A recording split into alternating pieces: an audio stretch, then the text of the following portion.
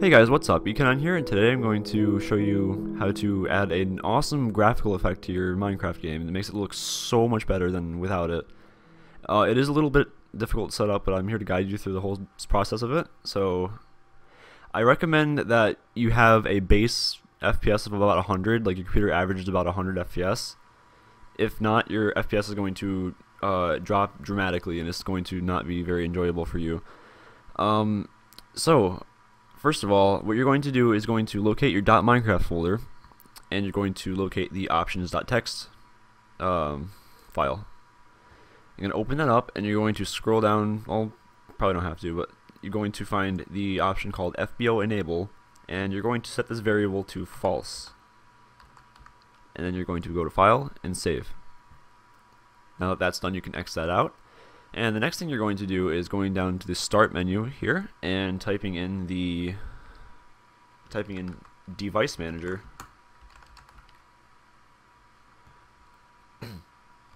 And it should be called like update device drivers, or it could be called device manager, either one. And this window should pop up here. You're going to locate the display adapters section. Click the arrow to drop down, and you're going to see that your graphics card is listed here.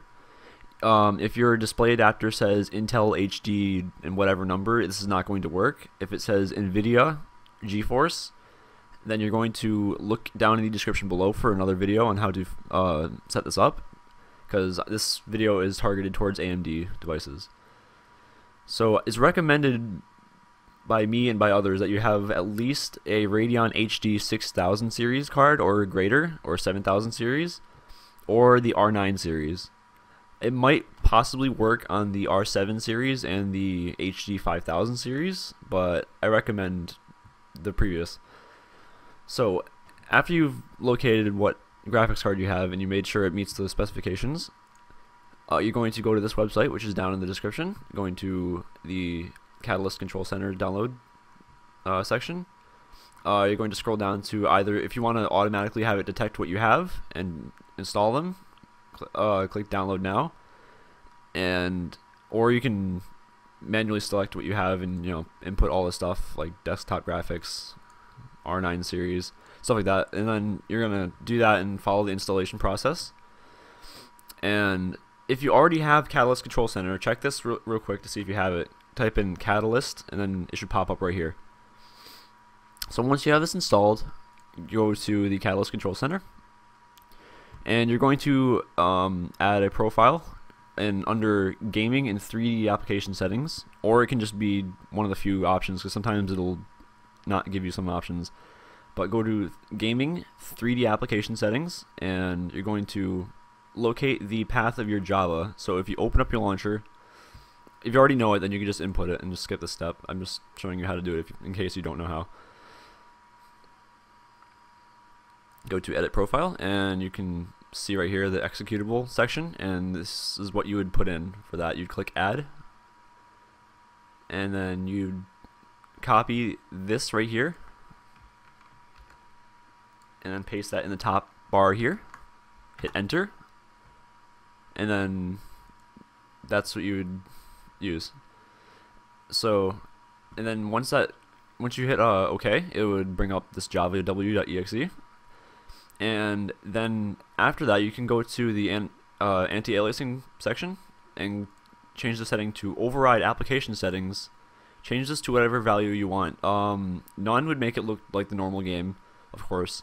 2x looks like kind of decent. 4x looks really, really good. Anything higher than 4x is a little smoother, but like 4x is kind of what you're shooting for to make it look really nice. I'm personally using 8x. The filter you can use like standard, edge detect. I usually use standard. Then this is really important here. The anti-aliasing method, choose supersampling, not the adaptive or multi-sampling. Morphological filtering doesn't matter. It doesn't really do much. Make sure you do not try to do texture filtering. It doesn't work right. And anything else, just leave alone. So once you do that, you click save profile, and then it'll save all the settings to Java W. And make sure you're running it off a decent size, RAM amount. And then you can click save profile, and then play your game. Hey guys, we're back, and as you can see, I have enabled anti-aliasing, and everything looks really nice. Like everything is just so smooth. Like all the edges of the blocks, all of the edges of the grass and stuff like that, the trees, just looks really, really nice. And I think this is a really like complete positive to add to your game, even though like it will sacrifice some of your FPS. If you're getting like a couple hundred FPS, and it shouldn't be a problem for you. You should be able to handle it and relinquish some of your bragging rights of how many FPS you get to make your game actually look nice. And yeah, if you're getting like about 100 FPS or so, you should try to enable this, like at least 100 FPS. I would recommend. If you're getting lower than that, then just kind of stay away from this option, because it will swallow some of your FPS. So maybe about like 20 to 30% of it. So yeah. Thank you guys for watching, and I hope this helped you. Be sure to stay tuned to the next episode on how to make your game look better. And until then, see you guys next time.